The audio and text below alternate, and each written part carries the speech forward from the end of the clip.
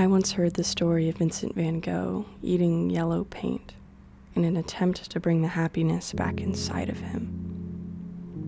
The first time I heard this story, I was too untouched to understand how someone could be mad enough to go to those lengths to win back their own happiness.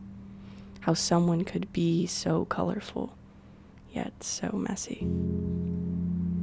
But then I lived some more, and the things that I thought I knew began to change shape. And the world I once saw as a solid gradient sunset was now a pixelated kaleidoscope version of dusk. Still bright with the same hues, but different in the brain. I got older, felt shivering blizzards of reality, and I got my heart shattered so many times, it began to resemble shards of dazzling crystals on the ground. But I kept going because he always kept going, and I met people along the way who taught me there was a beautiful endurance in my desire to keep trying. But that didn't make it stop hurting some days to the point of choking expensive sadness, and on some days I felt like the one-eared man who ate the yellow paint, trapped in the brushstrokes of the nighttime sky, and I could no longer keep any of the promises that I once could.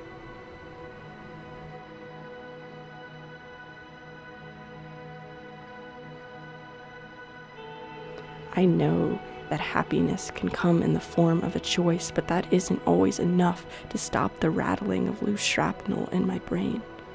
And I stare at that painting of a vase of sunflowers more times a day than I'd like to admit, and on some days it is just so bad that I'm curious to know what it'd be like to taste the toxicity of the lead going down my throat.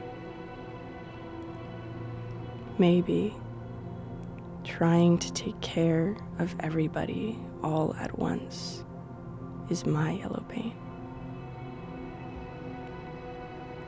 They used to say that Vincent would sometimes drop to his knees and stare for hours into the heart of a wildflower, and the locals would laugh at him, go up to the man who smelled of turpentine and loneliness, and throw the heaviest objects that they could find at him, but he was so often lost in awe that he rarely ever paid them any attention. And occasionally, I can still find that same wonder in my eyes, but only if you catch me on the right day, and only if you can see more than just static every time that you look at me.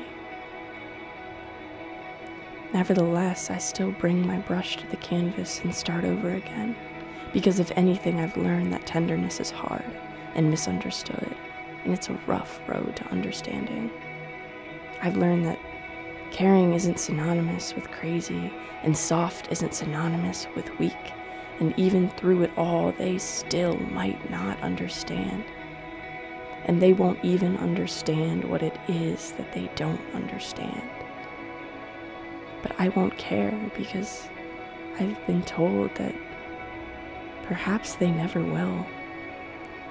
Perhaps they're not supposed to. So I'll let that truth fall upon me like a tidal wave. I'll prepare my palette, lift my brush to the canvas, and still choose to start over again and again and again. Because I can see myself in the people that I love.